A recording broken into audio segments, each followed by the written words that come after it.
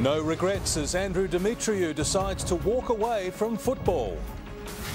Glory for Australia's Kate Blanchett on a glittering night at the Oscars. A thug questioned after punching a woman over a shopping centre car park clash. Also, tensions rise in Ukraine as troops get ready for war. And a hero uncle praised after a devastating house fire. Live from Melbourne, this is 7 News with Peter Mitchell. Good evening. An emotional AFL Chief Executive Andrew Demetriou has announced he's quitting at the end of the season. The search for his successor is already underway and an appointment could be made within weeks. Here's Chief Football reporter Mark Stevens. For a man known as footy's dictator, the farewell speech couldn't have been softer. Simone and my children are my sunshine. Any other way? I'm hoping that parents don't take it up as an option. Jackie Quist, 7 News. Ahead in 7 News, Oscar Pistorius goes on trial accused of murdering his girlfriend. The hunt for a tattooed thief with a taste for food courts. And why baby wipes could be doing children more harm than good. And our perfect start to autumn just keeps getting better. I'll have details later in the bulletin. Police are searching for a burglar who broke into 11 food kiosks and a cafe at a Cheltenham shopping centre. The man, aged in his 20s, stole cash in his early morning raid on the Nepean Highway complex last Tuesday. Security camera pictures show the heavily tattooed man carrying a distinctive white shoulder bag. Anyone with information is urged to call Crime Stoppers. An ingredient commonly found in baby wipes is being linked to a dramatic rise in cases of dermatitis. There are now calls for a national ban on all wipes containing the controversial preservative. It's a job made easier for mums thanks to baby wipes. They're very convenient, so if they didn't have chemicals in them, they would be great. Those chemicals are causing freezing Lake Michigan to raise money for the Special Olympics. Still to come in 7 News, a new poll deals a double blow to the Prime Minister. On board with the Special Police Squad cracking down on bay hoons. And what marketing companies are doing to track your children online. The trial of Olympic runner Oscar Pistorius over the murder of his girlfriend is due to start in South Africa in less than an hour. Chris Reason is outside the court in Pretoria. Chris, has Pistorius arrived there yet?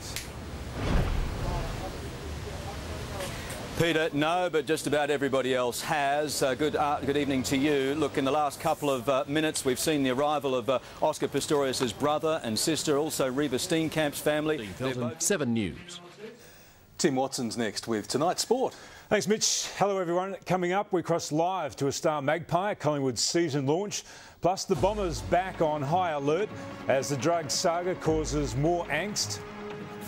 Also, wake up, Warnie. You're missing the captain's batting masterclass. And Tiger Woods runs into trouble as Rory McIlroy chokes. Hello again. Essendon is trying to focus on its round 1 match against the Kangaroos as the club deals with the latest flare-up in the supplement scandal. Nathan Templeton joins us live now from the Bombers season launch.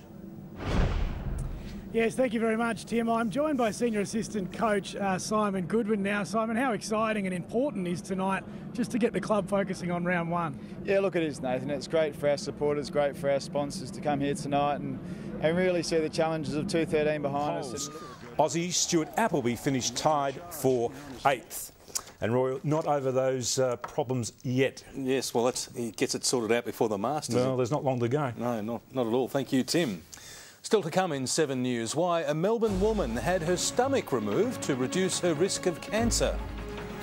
And North Korea makes up its mind on a detained Australian missionary. And the red carpet hits and misses. We'll take a look at all the fashion from the Oscars.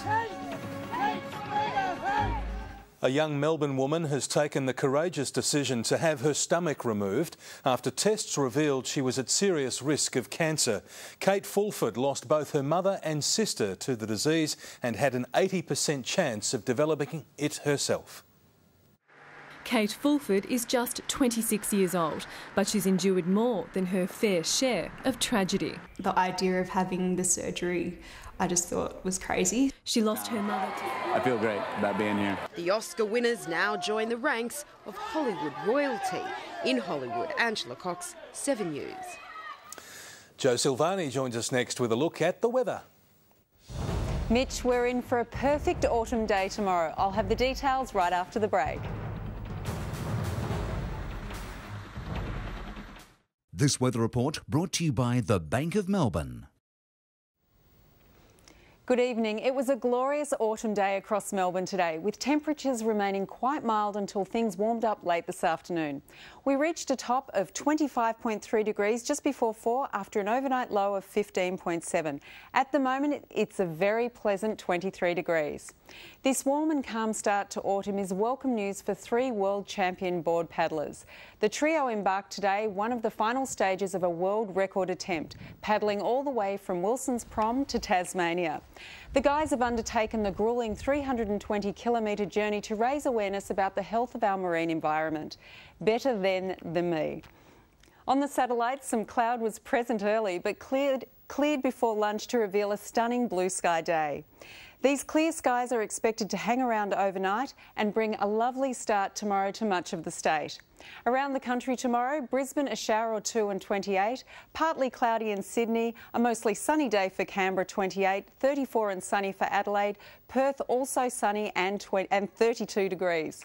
Across Victoria tomorrow, clear skies in the morning before cloud in the south and the chance of thunderstorms in the state's central west late in the day. Tullamarine will reach a top of 32, sunny and 28 for Mount Dandenong, a little early fog before a sunny day in Frankston, and Geelong mostly sunny after a foggy start, 33 degrees.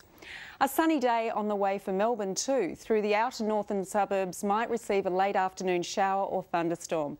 We're expecting a top of 32 degrees after an overnight low of 17. Looking further ahead, Wednesday a shower or 2, 25. Cloudy for Thursday and Friday and a mostly fine weekend on the way. So Mitch, a stunning day tomorrow before things cool down slightly a little later in the week. OK, Joe, thanks very much. And that's the way it is this Monday, the 3rd of March. Thanks for your company. I'll be back with updates later. For now, from the 7 News team, good night.